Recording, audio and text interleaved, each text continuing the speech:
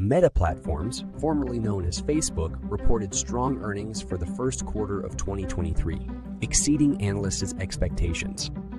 The company's revenue reached $43.9 billion, up 44% compared to the same period last year, with advertising revenue alone contributing $41.8 billion. Meta also reported a decrease in expenses, with operating expenses coming in at $15.7 billion, a 9% decrease year over year. The company attributed this to cost management and efficiency improvement.